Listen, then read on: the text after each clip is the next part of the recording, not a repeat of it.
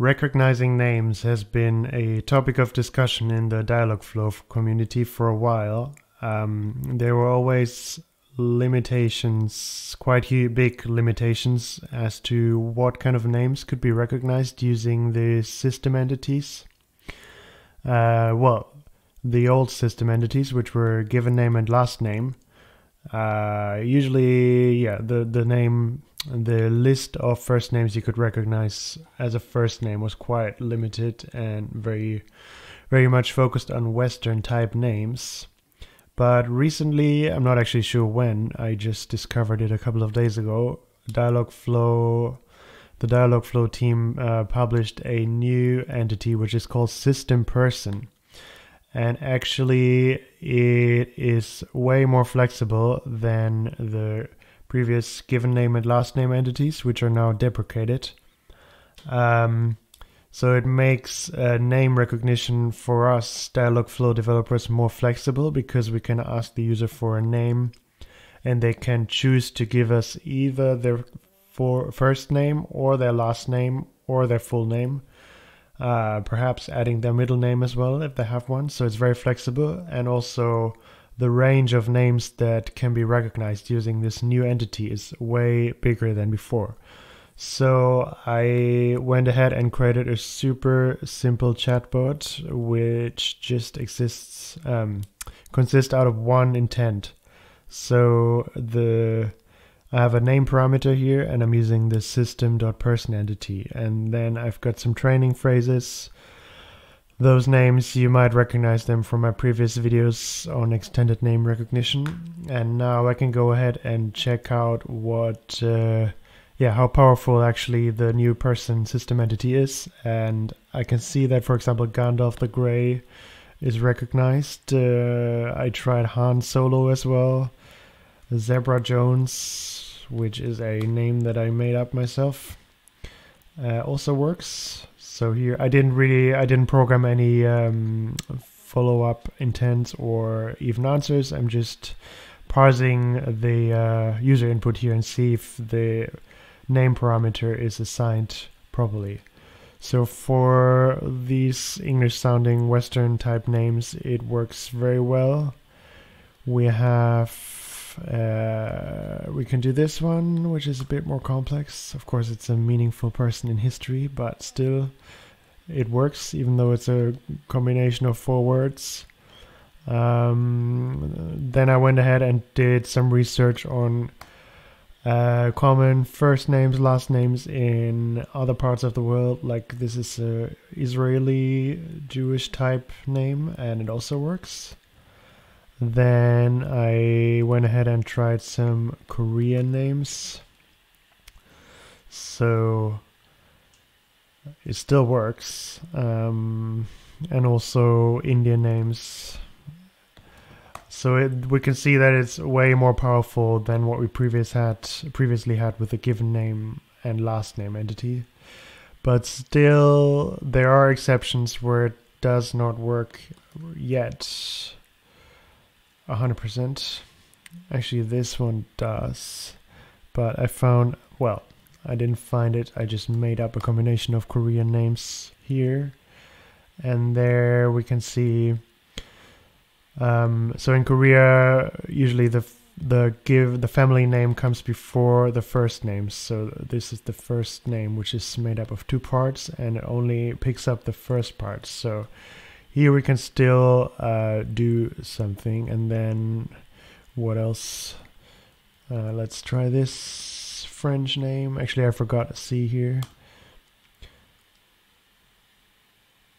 It's a French Jewish name, actually, that I made up.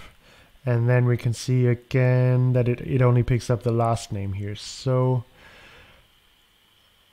while it is way more powerful, there's still some edge cases where it might not work. So I came up with a slightly extended bot solution. I just need to find it. It's called first name, last name. So now I actually went ahead and created 2 intents, one for the first name, one for the last name. And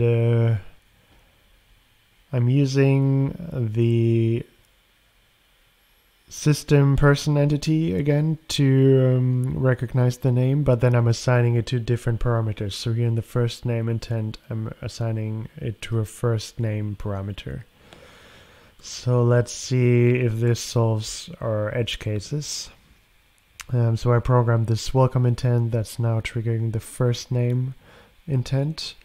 And then what did we have? We wanted to do this one. So now I'm just going to enter the first name, Jacques. Yeah, so now we can see works. Pleasure to meet you, Jacques. And what's your last name? Right. It is this one. And it also seems to work. Last name. I'm not sure why there's no answer. Maybe I forgot to give an answer. Let me just check.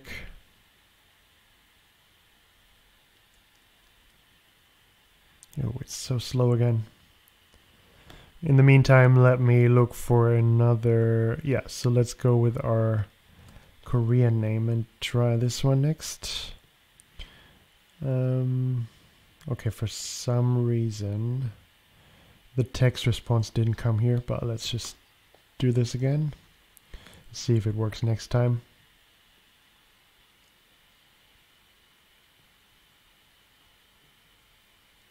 Howdy, what's your first name? So now my first name is Jae-suk.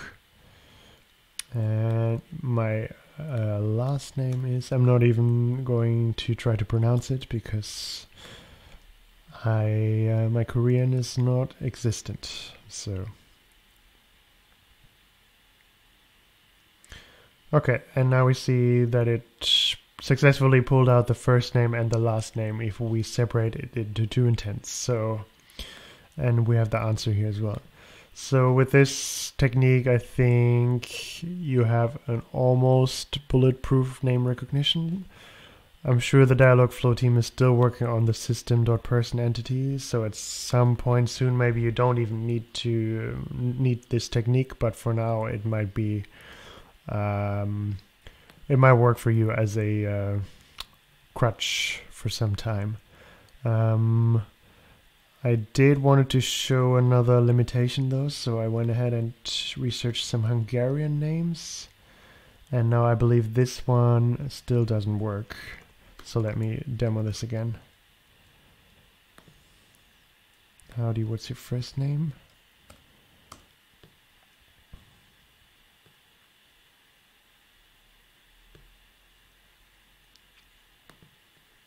I'm sorry about the speed. I'm not sure what's happening. It is loading now.